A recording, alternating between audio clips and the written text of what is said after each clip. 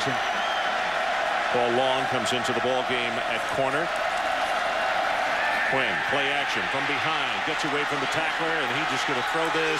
It is caught. I can't believe it at the 2-yard line. I thought he was throwing it away, and Samardzija went up and brought it down. It's going to be first and goal. That is a 42-yard pass play. Samardzija's catch set up the game's first score. Samardzija would finish the night with 7 catches for 153 yards and 2 touchdowns to become the first receiver in Irish history to start a season with a touchdown catch in the first 5 games.